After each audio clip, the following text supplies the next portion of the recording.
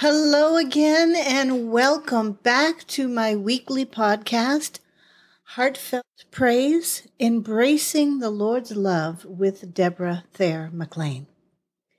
This podcast, we're going to be emphasizing God's love for us and the promise of eternal life through faith in Jesus.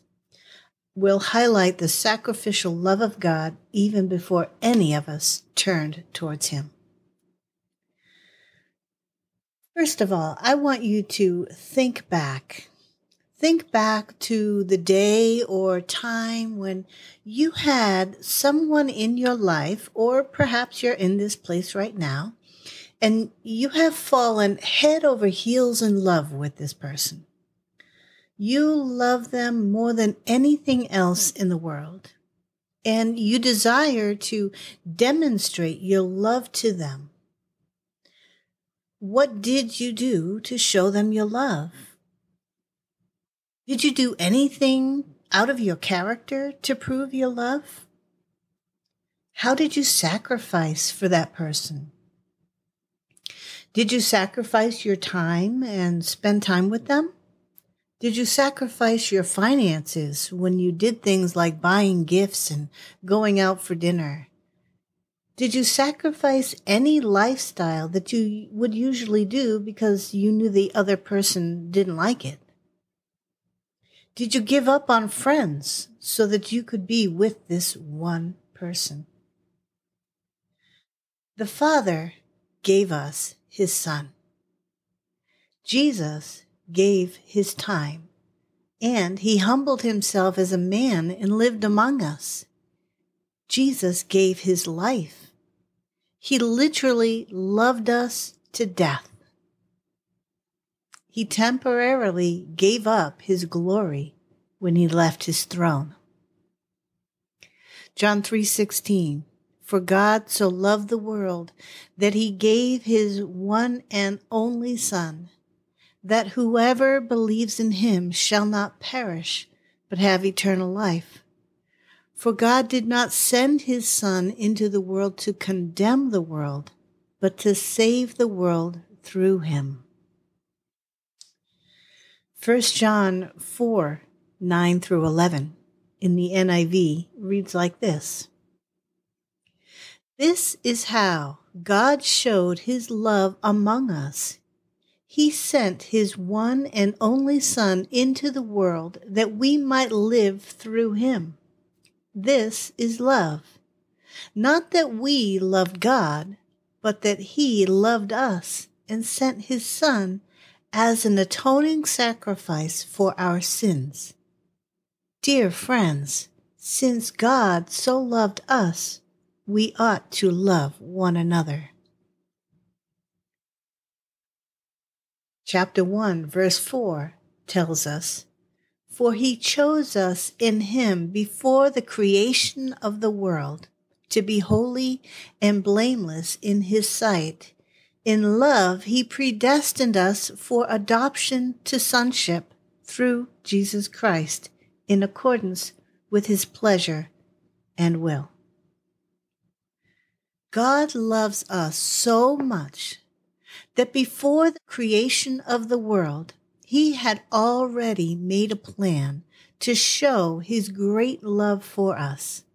He knew that we would need to be rescued, that we would need a way out of the darkness that we are in, and we would need a bridge to breach the vast gap that had separated us from Him. So He provided a way, because His love is so great. Not only did He choose to love us before the foundations of the world, He also chose to love us while we were still sinners. Romans 5 verse 8, but God demonstrates His own love for us in this, that while we were still sinners, Christ died for us. Do you realize that because God loved us while we were still sinners, we were basically His enemy? James chapter 4, verse 4, it says, you adulterous people, Don't you know that friendship with the world means enmity against God? Therefore, anyone who chooses to be a friend of the world becomes an enemy of God. We were all enemies of God, and we didn't even realize it, but we were all friends of the world. We were all part of the world, doing whatever our selfish desires told us to, until the love of God reached down and pulled us up.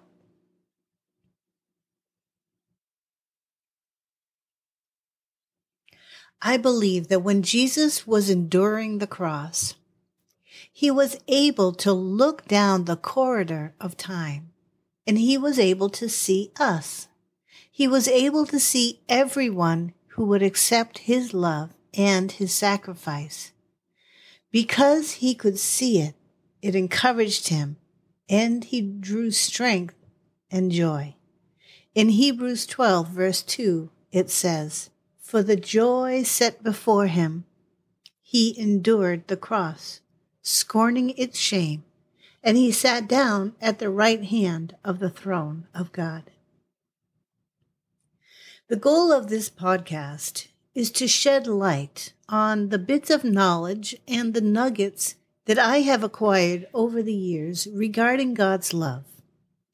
In doing so, I hope and pray that as Paul prayed in Ephesians chapter 3, verses 17 through 19, that you may be able to understand, that you would grasp the power of the love of God, that you would be able to get a glimpse how high, how deep, or how wide his love for you truly is.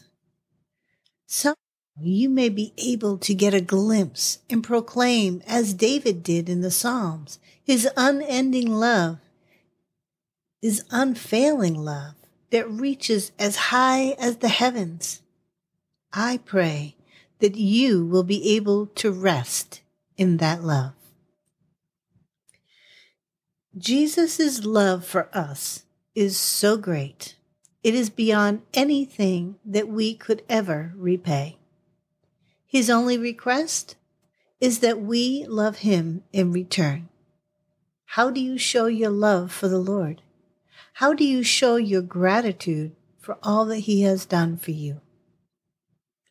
If you have listened to my other podcast, you would know that I love to imagine myself in other circumstances to get a different perspective on Scripture. Today, I want you to imagine yourself in a hospital bed. You have been told by your doctor the only way for you to live is if you received a heart transplant. Your type is rare, so that makes it almost impossible for you to receive a heart transplant. As you lay in bed, your mind races. You fight between feeling sorry for yourself and feeling overwhelmed by the knowledge of how slim your chances are. Chances are no one will help you, and even if someone did, you struggle to accept the fact that someone would have to die in order that you could live. As you sit contemplating these thoughts, a man walks into the room. His physical physique is such that you can tell he's quite healthy.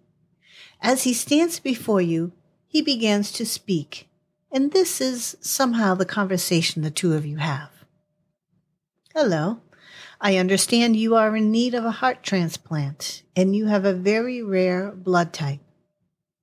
"Yes, that's right. The doctors say my chances are very slim, if at all." "Well, I have the same blood type, and I have already arranged for the doctors to give you my heart." Now, your mind is spinning. What did he just say? Why would he do such a thing? But before you can say another word, the man speaks again. "You may not know me very well, but I have known and loved you since you were born.